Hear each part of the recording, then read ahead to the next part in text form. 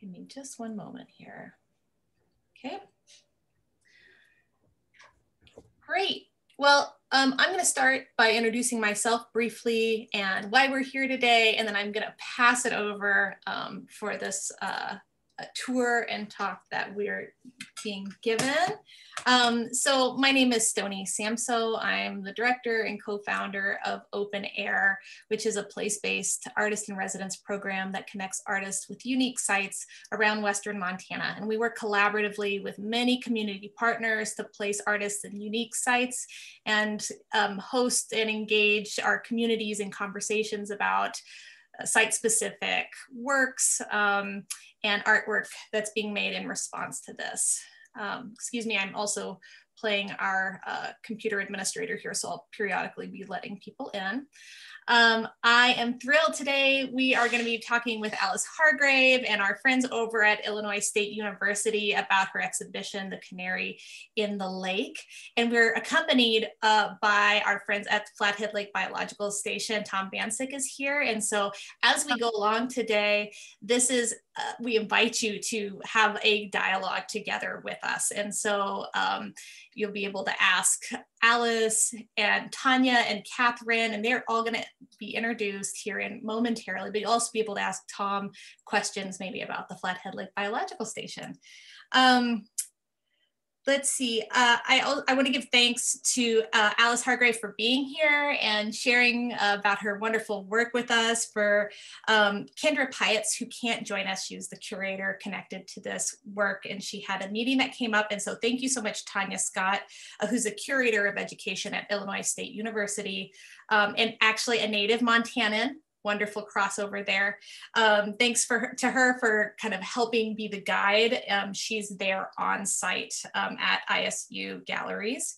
And then thanks to Catherine O'Reilly, who is connected to this project as well. We'll learn more about her role and involvement as well as we go along. And also, I just want to acknowledge a quick thanks to a few of our friends who are here and supporters of Open Air. We have our friends at Blackfoot Communications, Clearwater Credit Union, and Payne West Insurance. And then also a special thanks to our friends at Laura Barrett Living Arts Foundation for their generous support.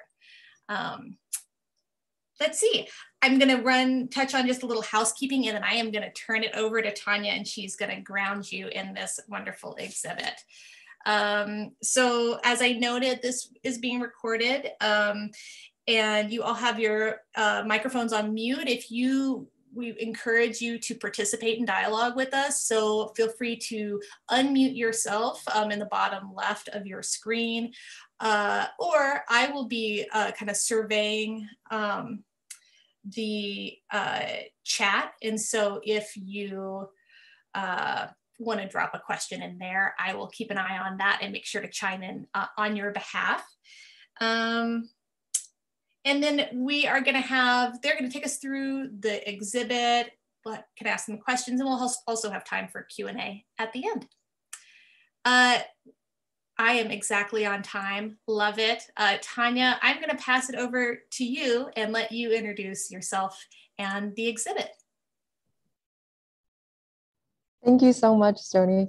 So my name is Tanya Scott. Sorry you can't see my face really. I am the curator of education here at University Galleries.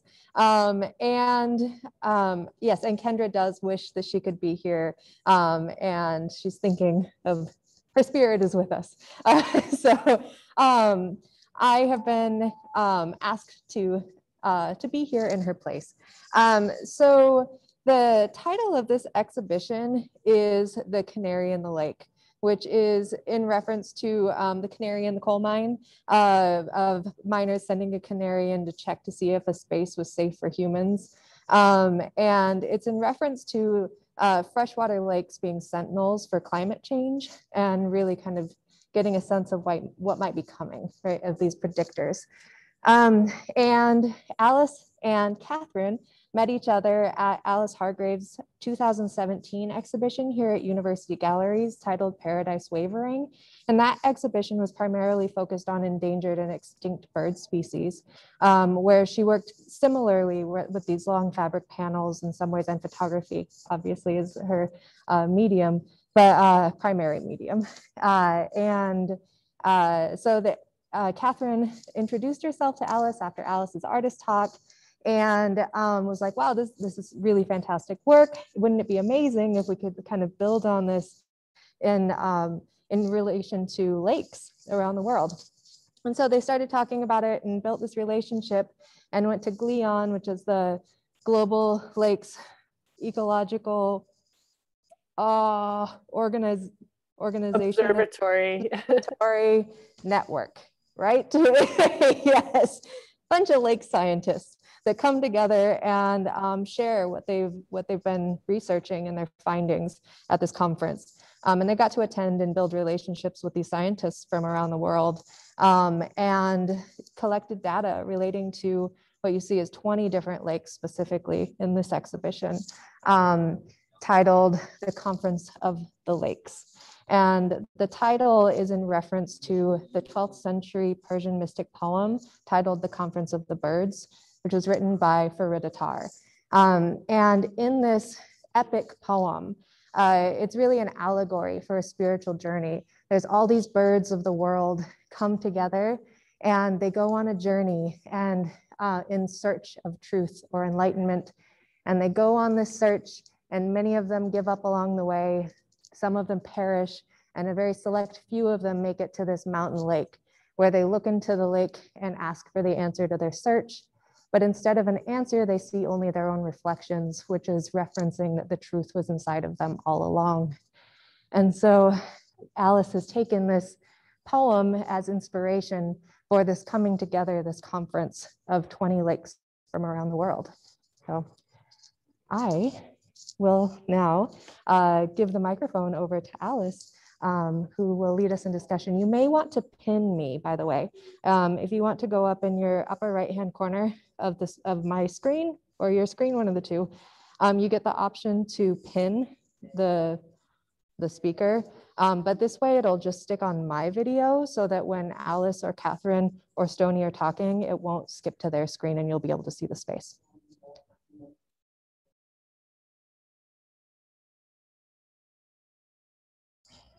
Is Alice still with us? Did we lose Alice?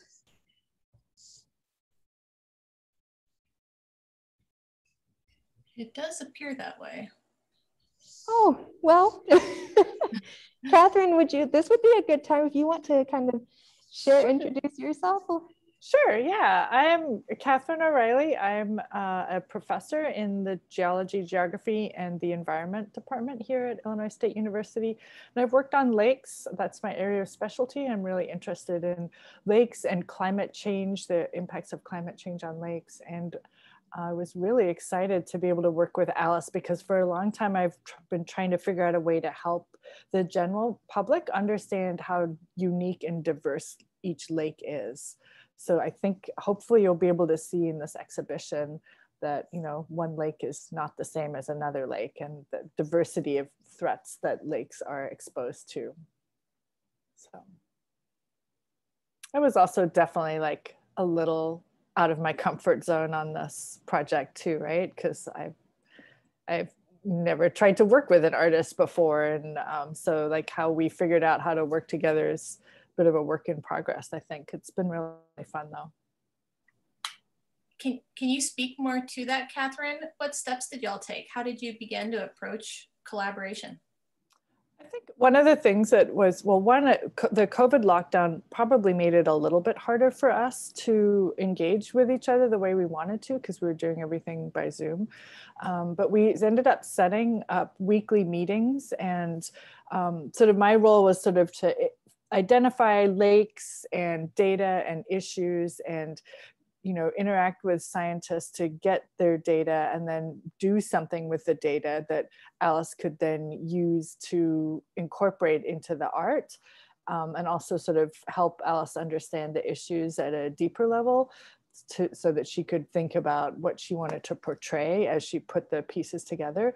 And so, yes, that was, and then Alice would create these drafts and she would share them back with me, and we'd have a discussion about what we liked and didn't like about them. So there's a lot of different, each of the pieces she's used data in a slightly different way, color in a slightly different way. And there's definitely an evolution over the course of our work together, where we started with some things that were really just simple ways of thinking about how to portray the data, to sort of lake portraits that are maybe more complex stories of the lake and its place in the landscape, as well as the data illustrating the issues that that lake is facing. So.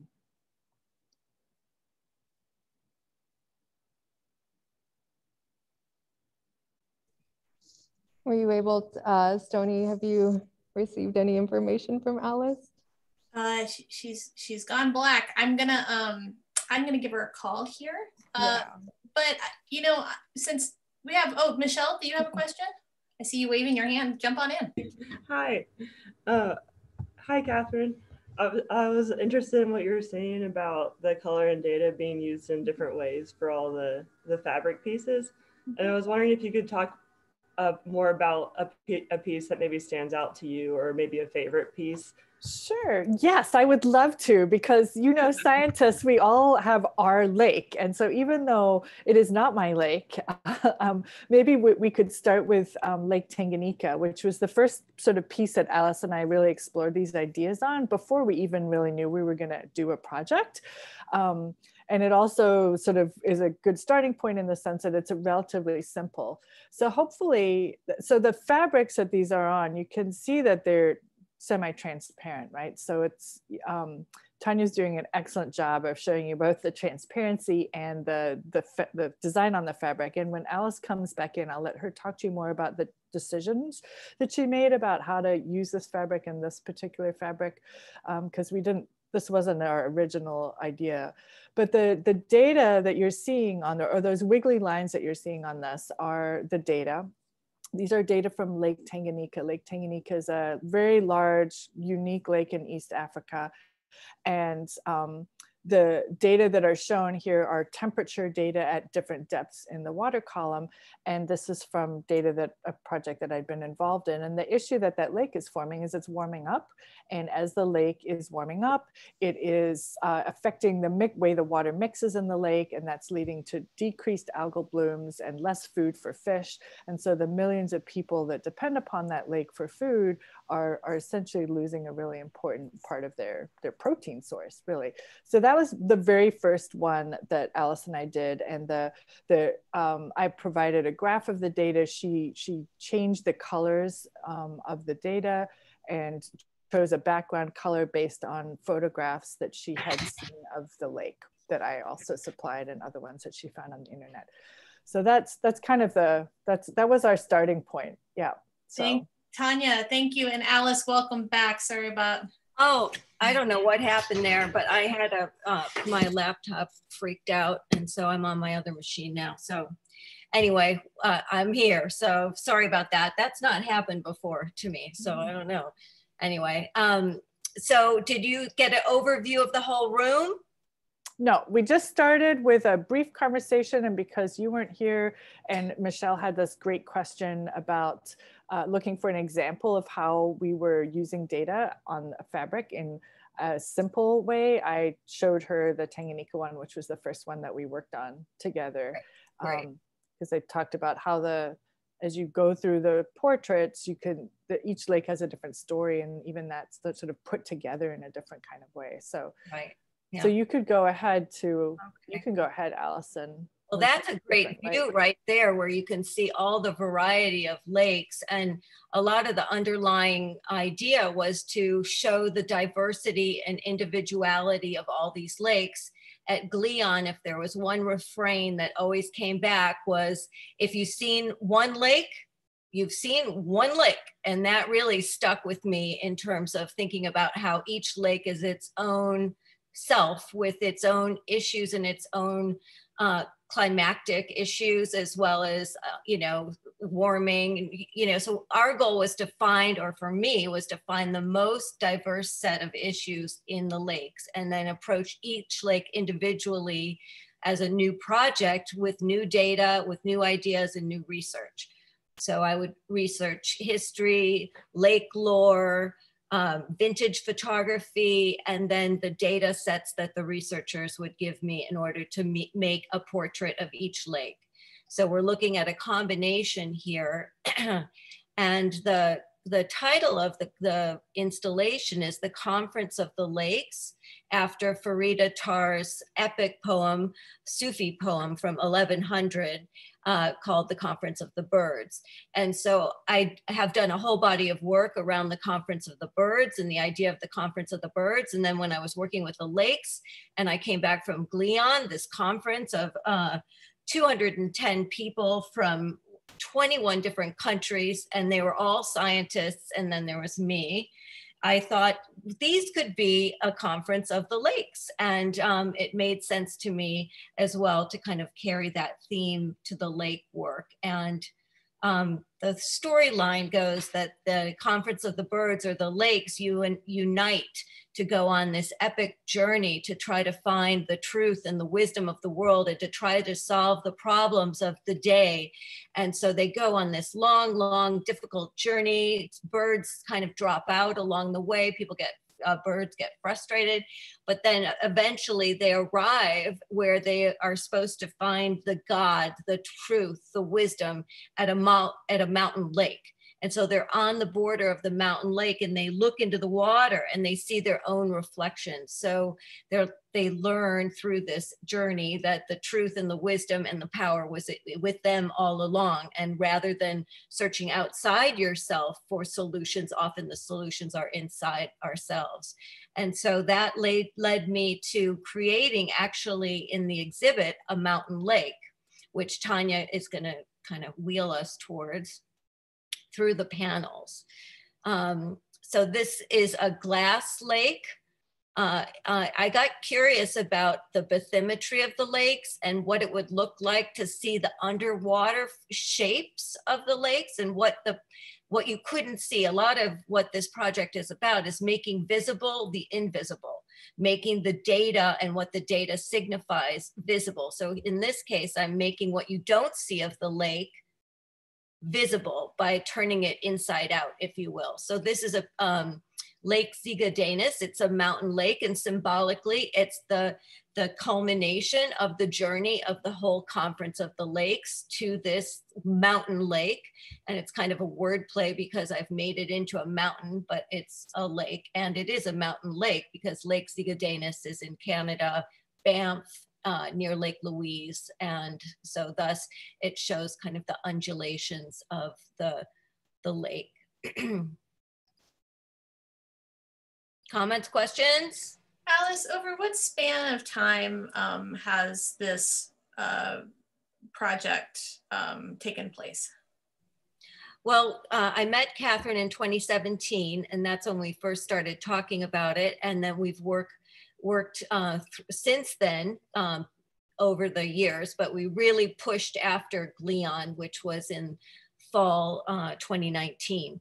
And so I started applying for artist residencies then because I knew I needed that focus. And I have to say, at Flathead Lake, it was just the perfect place to push this project and to really work through and be isolated enough to find the time and the space and to do a project about lakes where I could hear a lake 24/7 from my cabin was just too good to be true. Honestly, it was just dreamy. So that's Tanya's showing us Lake Zigadenus there. And Zigadenus, the word means the death flower. So I've integrated the death flower, images of the death flower with the data that signifies the increasing turbidity. Right, Catherine, it's increasing. For some reason, that one I always get turned around about. But the turbidity is increasing, And the lake is actually losing blue. And the researcher that we collaborated with is actually looking at this lake in terms of how it used to be a milky blue, like a turquoisey blue that's referenced in the color that you see in the panel. Often I would eyedropper out color from lakes, whether it was from archival images of lakes of what colors they used to be, or lakes that that are changing in more recent photographs. So this is actually a photograph of the water that the researcher took that I made into these patterns. So it kind of shows the way the lake's turning to a more deeper cobalt blue because there's not as much what they call flour in the lake from the glaciers. And so thus, and Catherine, I'm sure could explain that better, but the flour in the lake is making it milky, and it's now turning into this deep dark cobalt blue and losing its blue, so to speak. So that's Lake Zigodanus. And at Flathead Lake, it was fun to actually take pictures of the water underwater when I was there. So here, the hot pink one here, the magenta, that's Lake Tovel in Italy. And those are histogram data that's showing the clarity, depth clarity of the water. And Lake Tovel is quite famous for having had this bright, bright magenta algae in the 50s. And the algae has been disappearing over the years, and they aren't really quite sure why, but the lake is renowned for this pink color. And now it's more of like a Caribbean greenish blue. And so we're going to look at that panel there. This is warming data from Lake Tovel using a more appropriate color to what the lake looks like today. So the lake is warming, the ice off dates are changing every year. So that was working with kind of the idea of Lake Tovel then and now. And there's another picture in the space that can show you Lake Tovel where I actually worked with the vintage photograph, but we can get there eventually. But what also interested me, this is Lake Otsego in New York. And it was fascinating to me that the scientific data, I rarely changed a color of the scientific data. I think in the Tanzanian lake, the first one I did, it was, I think that there wasn't color, if I'm correct, or I shifted it a little bit. But I was fascinated in the colors that the scientists were using. And so in my field as an artist, I feel form always follows function, and there's always a reason, or I try to come up with a reason for the colors that I use in my work. There's usually a conceptual underpinning as to why I'm using those colors. And in the science, interestingly, I was like, there's no reason that this is yellow, this is pink, or this is purple, other than it's just a different time.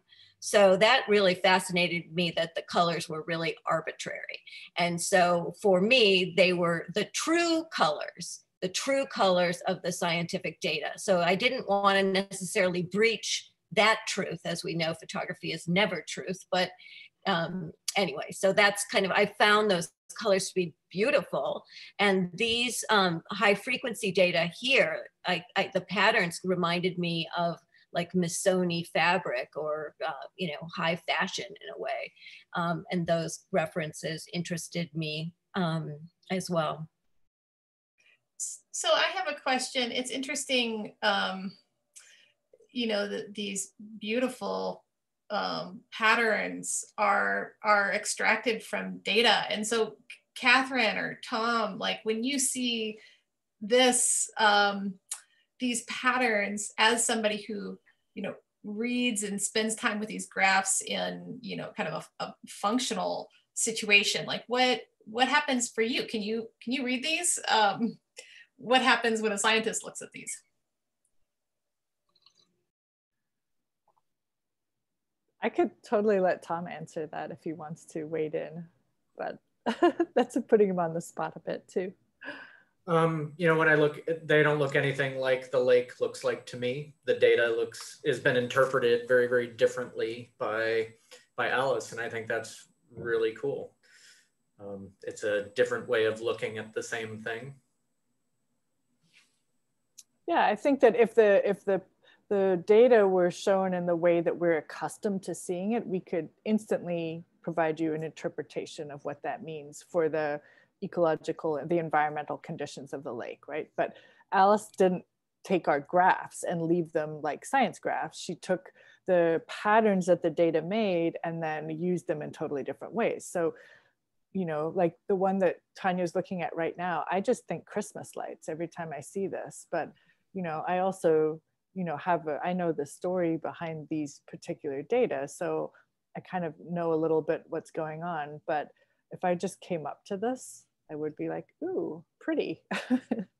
So. I think a lot of the modus operandi is to try to lure a viewer in and create an emotive experience and an immersive experience that's going to get the viewer to ask questions about, why is this panel bright pink? Why am I looking at Lake Superior like this? We want to tell the stories in a different way that hopefully can widen the audiences and at the same time create empathy for the causes that these are representing. So I think in one sense, the panels and the lake portraits are celebratory of the lakes and of their differences and of all their unique qualities, but they're also, you know, foreboding about the issues that all the lakes are facing. So it's kind of a double-edged sword there that cusp I want to play with. So, so it needs the contextual information, if you will, to get deeper. So you want your visitors to ask questions.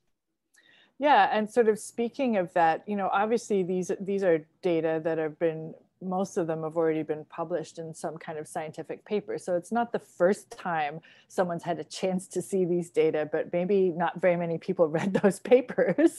So, which is why I wanted to collaborate with Alice.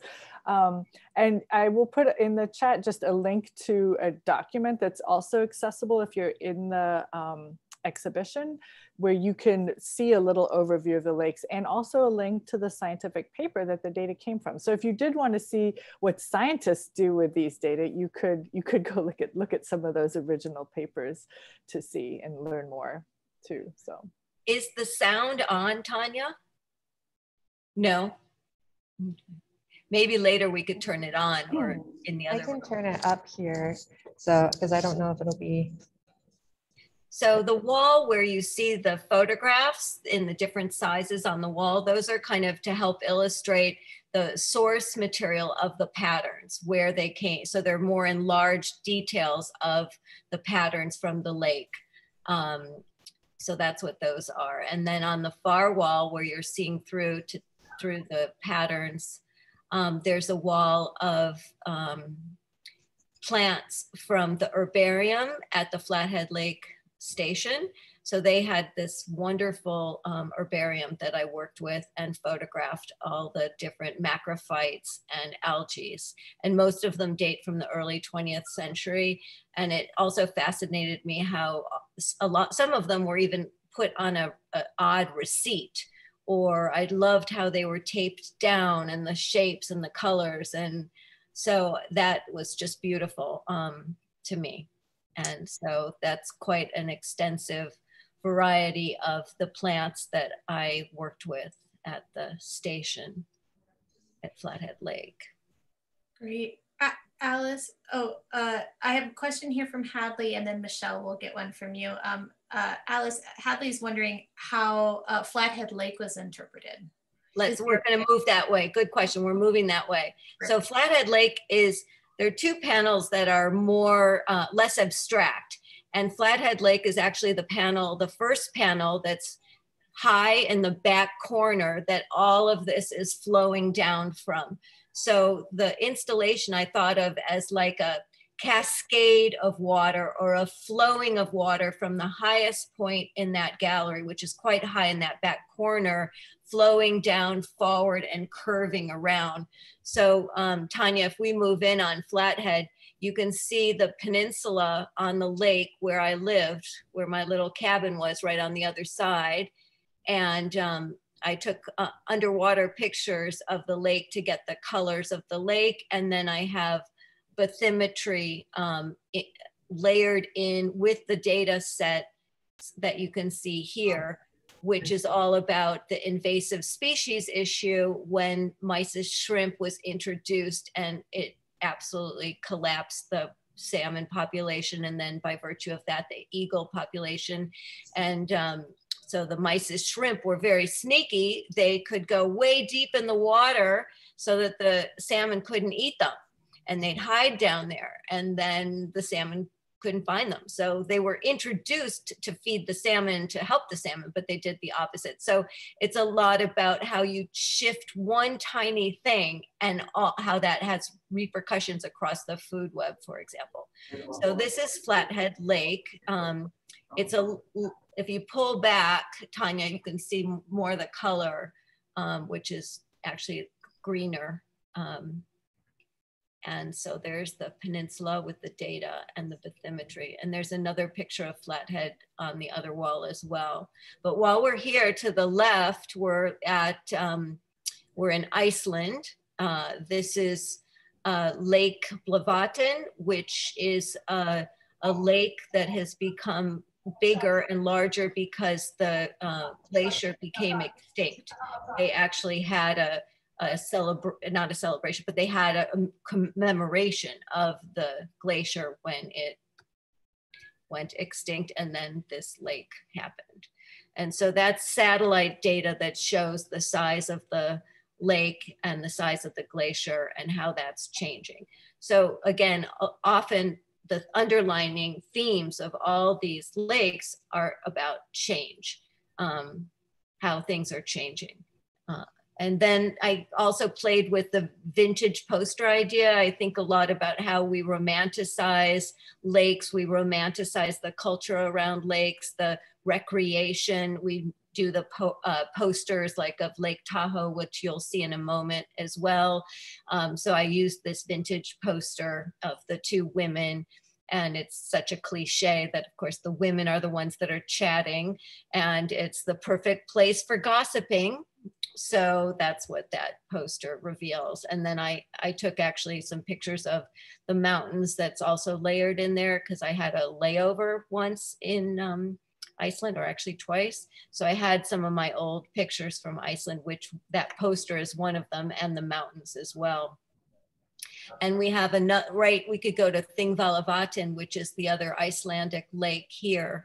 And the ice off data is shifting so much. This is warming data, and the lake is not consistently freezing over anymore. And so much of the culture is built around the lake and the activities of skating and ice fishing, etc.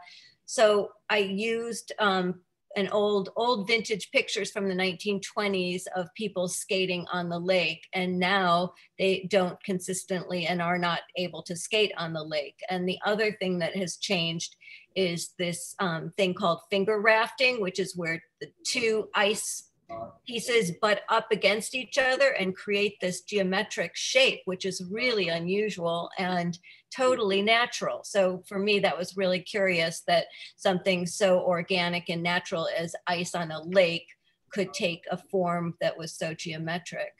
And it puzzled them because they didn't know why it was all of a sudden happening. Alice, thank you. I want to jump in, and Michelle, do you remember, we have a question here from Crackle, but I want Michelle to ask her question first, if you still remember it.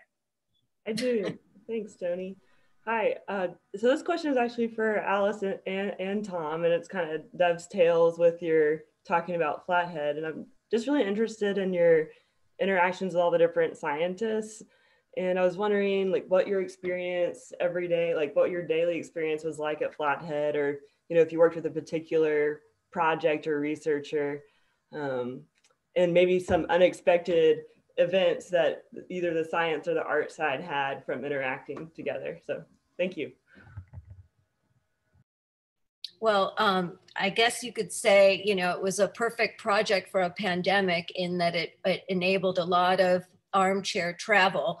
I have friends who are like damn, you went to Lake, Baikal and you didn't tell me, or I didn't get to come with you. I'm like, no, I didn't go there. So it was a lot of long distance correspondence and Zooms and meetings with researchers from around the world at Flathead.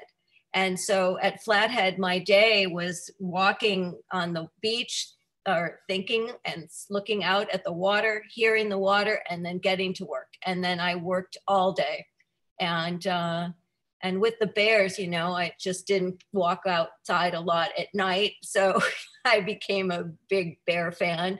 And then I realized, Stoney told me it's actually named Bear Dance, the town, which I never saw that town. But anyway, long and short, I saw 9 bears that I'm very happy with. But I loved being there. I can't tell you how much I love being there and being able to focus, because in my day-to-day life, I don't have that kind of quiet solitude. I've never had that kind of quiet solitude as I experienced at Flathead. There was only one other artist there. And then I did go back and forth to the lab to meet with, for example, Monica and Jim and Tom and Cody. Diane Whitehead was helpful to me in creating the, getting bathymetry for me. And so she was instrumental in creating the 3D work. And and then we experienced every season there. That was beautiful. When I got there, I was able to swim in the lake. We kayaked in the lake. We experienced fall. And then we experienced winter with these huge snowstorms. I mean, crazy huge. And the snow on our roofs and on the trees, and then the wind. And there's a video of actually a kind of mesmerizing view of the trees at Flathead that's over here. And I also want to point out, here's at the end of the installation, I wanted to have something that kind of came to life at the end. And so there are these 2 videos that were made thanks to Monica, of the zooplankton. And so this is of the Daphnia. This is Daphnia, pink Daphnia. So it's just on a loop and moving, and you can get in close and you can see the heart beating and the eye twirling and it's just, I fell in love with these little guys, and I just thought they were beautiful. And so I also loved having them on these small screens animating the back of the room. And this Daphnia was giving birth to these eggs while we were filming. And the person who was working with us, not Monica, she thought that they were giving birth to these eggs, and we were all excited, et cetera, et cetera. And then Jim Elser walked in and said, "I'm sorry to disappoint you, but actually those eggs are not, she's expelling the eggs because they're not viable." And so we're like, oh, okay. So she's actually executing her choice. So it got me thinking, of course, my political self was thinking, well, if the Daphnia can choose, why can't we choose? It's just like crazy. And so she's, choosing to not have those eggs. And here you can see, you can't see very well, but it goes back and forth. It's just like this mesmerizing video that almost looks stationary, but the trees are blowing and you hear birds, you hear the wind. Often I would stare up at the trees and just listen and look. I did a lot of sound recording there too, which is incorporated in the sound element. And eventually it just goes back and forth to several views of trees, and then the egg finally drops. And so those videos are at the Flathead Lake Biological Station, right? Yes. And I recall walking around the grounds with Tom one time and looking at those trees and oh, what wonderful trees. And Tom remarking something about what kind of life-sucking parasite is living on those trees, Tom? Mistletoe. They're all badly infested with a epiphytic parasite that taps into their xylem and phloem and feeds off of them. So they are cool. They kind of look like pom-poms, or some people call it witch's broom, but they are cool to look at, but they are a sign of poor forest health. Mm-hmm. That's good for another project. I think that sounds like fodder for another project, the trees. So Alice, can I ask, Crackle shared a question. Is it okay if I ask her question? Of course. Hi, Crackle. So she says she's curious if with such provocative work that acknowledges the human impact on our world, if you feel like you would want to extend your work to give viewers actionable steps going forward. She says, I find it so overwhelming, all the grief and overwhelming climate change. I am looking to give hope and actions. Just wondering if that comes into your thinking. That's an excellent question, and something that I think about all the time. And with the bird work, the Conference of the Bird Work that I collaborated with the Cornell Lab of Ornithology, that my work, my whole thinking is I want to put the work to work. So with the bird work, I was using the bird calls for collision prevention and raising money for the birds. And then I did the fashion project as well, where the bird calls were printed on fabric. I have it here. And so with this fashion designer out of Paris, we made these garments. She found my work on the internet. And so we raised a lot of money for the birds, and it went directly. I agreed to do it as long as all the profits went directly to the birds. So I do want to put the work to work in any way I can. And so I need to get back to her about doing lake dresses, because I think those would be awesome. And I can think of that being, or scarves, or with some of the patterns would be really beautiful, and other ways of raising funds. I mean, it is overwhelming what can be done, you know, but a lot of it is, I think, donating it to the groups that are on the ground and are actionable, doing the hard labor on the ground, if you will. Like places like the Cornell Lab or the American Bird Association. And yeah. Or so Flathead Lake Biological Station. Exactly. Right. Thank you. Of course. And Glion. So, you know, we could put this work to work raising funds for organizations that are working to protect the waters, which is hugely, obviously important.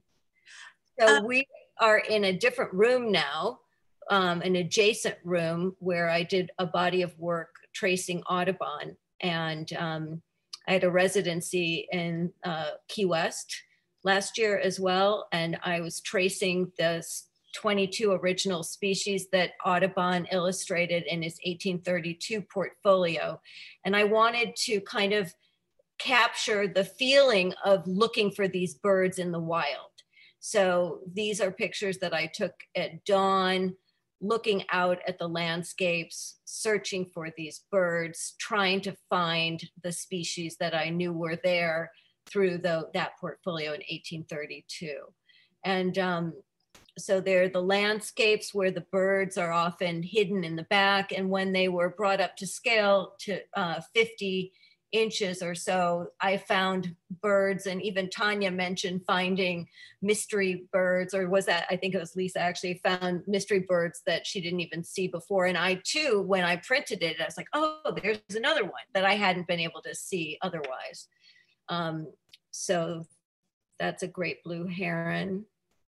And the pink wall is the sound wave patterns. This is how I mostly work with birds, is I photograph the sound wave patterns of their bird calls. So this is the roseate spoonbill. And I use the color of the bird. This bird is hot pink and beautiful and looks prehistoric in a way. Here's the roseate spoonbill. It has the pink that we're looking at. And so I want to use color as advocacy. So I use the color of the bird, so that color kind of becomes a voice for the bird. And the roseate spoonbill, because of environmental shifts and the raising waters in South Florida, they're not finding the nesting grounds where they usually are in the Everglades. So they've been pushing north all the way to even different states because they can't nest in Florida like they used to. So there's been a big movement to work with the roseate spoonbill. And that's an anhinga in the picture there. So I just wanted to create that juxtaposition of color too, between the deep, deep greens and then in the birds. and the landscapes and that feeling of being in that space, which was a landscape that was quite foreign to me. You know, when you have binoculars or your camera and you're looking for things and looking up, and then you think, oh my God, there could be a python or an alligator right there at my feet. You know, it was wonderful to work there though. You know, it wasn't the bears there, it was the alligators and the python. So Alice, so there's an audio component to this one, right? To both rooms, there's both an audio rooms. piece, yeah. And we'll have those audio pieces at the exhibit here in Missoula, is that right? We'll have access? You'll have the Lake Project. The Lake one. So I'll go ahead and make a plug just so you guys know. We have an opening next Friday, first Friday from 5 to 9 p.m. at Gallery 709 in Missoula at 709 Ronan if you're in Missoula or the Missoula area. And Alice, one of her works, it's not a big piece, but it's a nice print that has slices of different lakes, so you can study the lines up close, and then also a link. We'll get to see the Daphnia in video as long as technology cooperates, and then there'll be a link to the audio works for the lakes. So hope you can join us, and that exhibit will be up for a month, so you can pop by at any time they're open. So what we're looking at is the pink flamingo. So that's a flamingo totem. So it's the bird calls of the flamingo. And that's kind of it's the first piece you see as you walk in the gallery, other than the straight ahead wallpaper. So again, playing with these colors of the birds and the landscapes, the complementary colors of the hot pink and the green. Can you hear the audio? So I'm just curious because I have my microphone on. I was just curious. Yeah, we can only hear the audio when you're the person, when nobody else is talking, I guess, because all the sound has to come from your. Okay.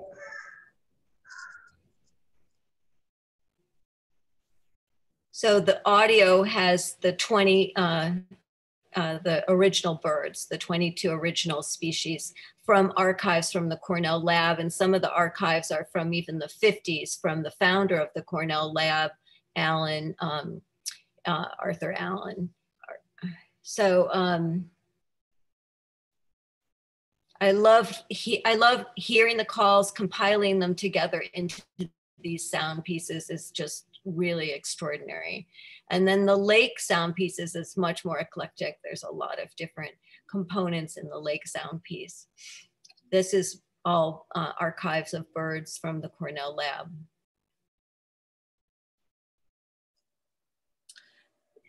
And the lake, we hear researchers to kind of underline the international nature of the project. We hear researchers from Russia, from Iceland, from France, from Italy, all sorts of languages. We have South American. No, we didn't get the South American person, but anyway, we are trying to underline that and so we hear the researchers speak about the lakes in their own voice, which is really beautiful, in their own language.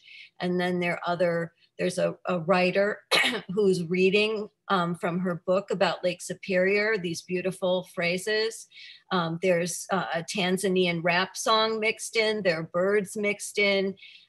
There's also a news clip about an event that happened on Lake Michigan, and then there's the Baikal. This is Lake Baikal, the largest lake in the world in Russia. It's in Siberia, and the babushka of Baikal has gone absolutely viral on the internet. And then Baikal has been written about in the New York Times, I think 3 times since, big cover-ish stories since this exhibit went up. All the Russians are flooding to Baikal in the pandemic.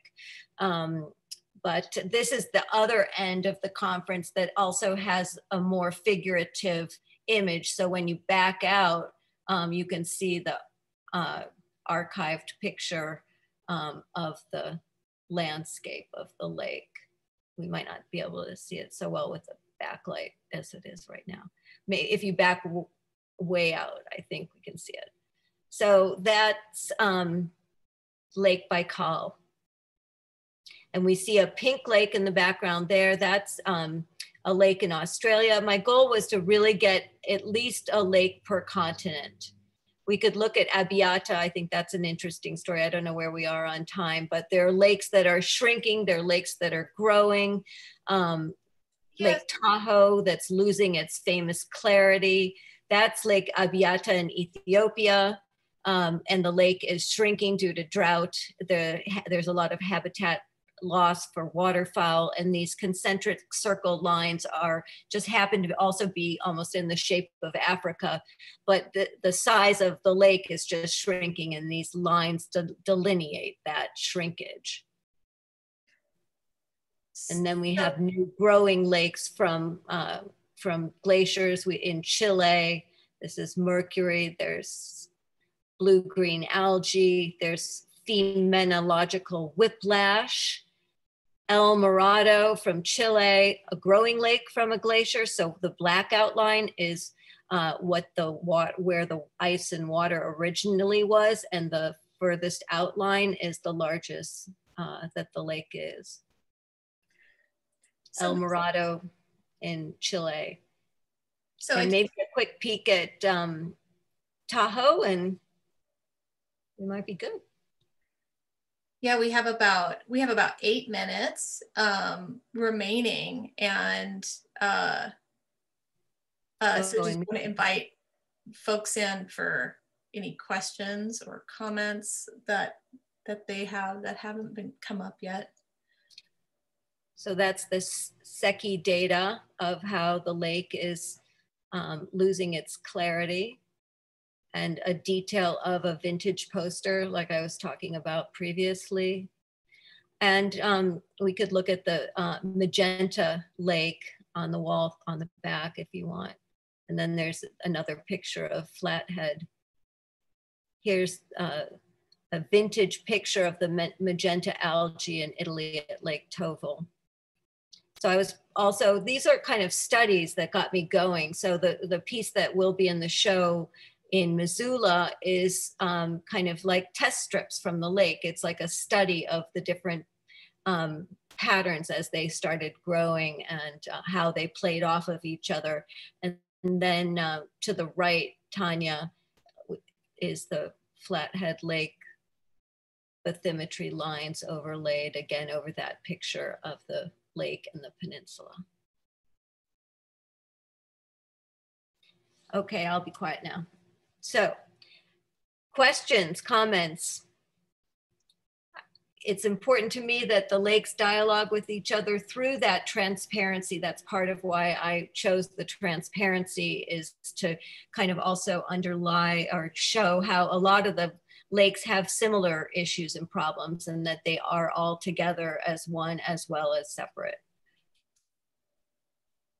Alice, I think this is more of a comment than anything, but just thinking about this nexus of like how does one come to know a lake? And I think this is bringing in the scientists that are here and thinking about this idea of representation, and thinking about the idea of being in place and experiencing, you know, the lake as a kind of a lived experience, and then also thinking about the researchers that are here and the way that you know the lake and understand it in this whole other way. And so it's just interesting, this confluence of ways of knowing. And there's not really a question, it's just a thing, a stone to turn over. Well, and then each one was a way of knowing differently, right, too. So that lake, I photographed the trees on the edge of the lake, so it's kind of almost like a silhouette of the trees looking out at the lake. There's so many ways of knowing something, right? So and at different periods of time too. Yes. Mm-hmm. Yeah, I'd weigh in that kind of scientifically, the getting to know a lake is a never-ending thing. And I've been working at Flathead Lake since 1996, and I had a long in-depth conversation yesterday with one of our faculty members, and I learned all kinds of new things about Flathead Lake yesterday. And so it isn't a static thing at all. And, you know, both Tony and Alice said, you know, we're getting a snapshot in time of this particular place, but the lake is constantly evolving. It's a dynamic thing, as is our understanding and our relationship to it. Additionally, you know, I have a personal relationship to Flathead Lake that is very different than my scientific relationship to the lake. And so it's beautifully complicated, and it's always changing, and we're always discovering new things. And I love that as a person, kind of my general curiosity, but professionally and scientifically, that's the whole goal. You're always looking to discover what's going on in my case, in the waters that I study. And sometimes you're surprised and sometimes you're not, and sometimes you're totally wrong. And that might be the most fun of all of it, is when you think something is happening and the data or another scientist or the ecosystem or the lake just flat out proves you wrong. And if you go in thinking you know everything, you usually get knocked back pretty quickly in the world of scientific inquiry. Wonderful point. Yeah, I love that. The dynamic aspect of the lake and the knowledge parallel to each other.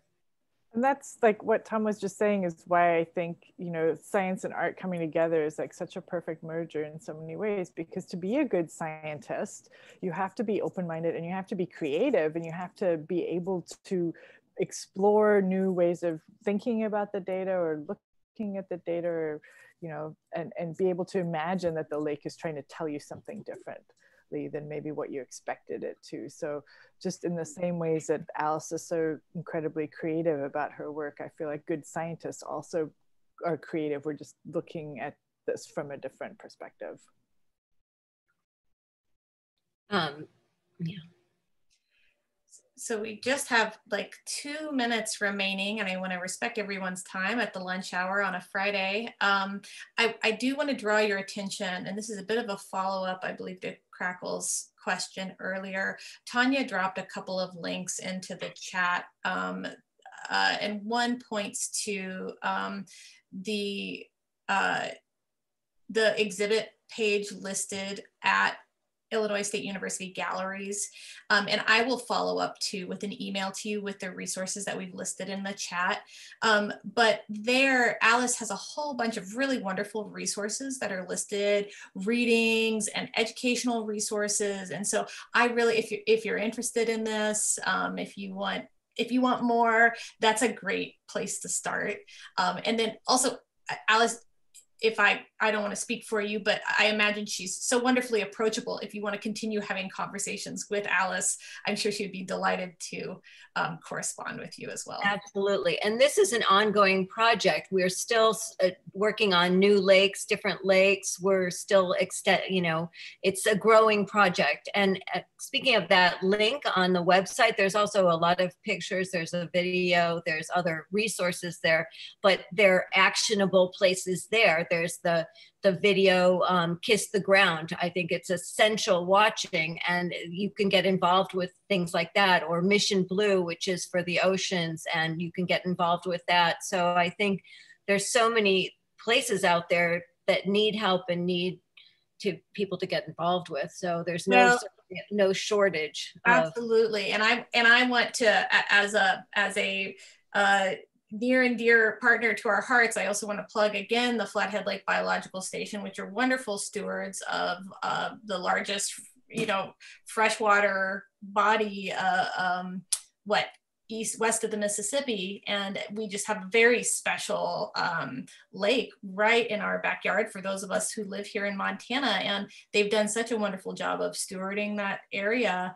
And so if you're not familiar with the work that they do, I recommend I also put their link in here. And then I dropped a link to Open Air for those of you who are interested in, you know, more conversations about this in place-based work. So any last comments, Tanya or Alice, before we part ways here? Comments, questions, other questions? I haven't been looking at too much at the chat here. I've kept you, we've got all the questions answered. Okay, good, yeah. Good. And I will send everybody a link to this recording. Feel free to share it with anybody you think may be interested. And again, I'll send links to everything and ways to follow up with Alice, with Tanya, and Tom. And thank you everyone so much for being here and taking the time to connect, and Alice, for your great work. It's so wonderful to see this exhibition up and honored in such a beautiful space. I personally have a special space in my heart for Illinois State University. It was my alma mater for my graduate work. And so it's wonderful the crossovers that have occurred with this exhibition. So Alice, any last words from you? Thank you, everyone. Thank you. It's so nice to see you, Tom. I thank you again for the amazing stay on Flathead, and to Stony for the opportunity. I couldn't have done this without that, for sure. So thank you. And nice to see everyone. Thanks for taking time to be interested in the work. Okay. Wonderful. Take care, everyone. Thank you for coming, and we'll look forward to connecting with you in the near future. Okay. Bye. Bye.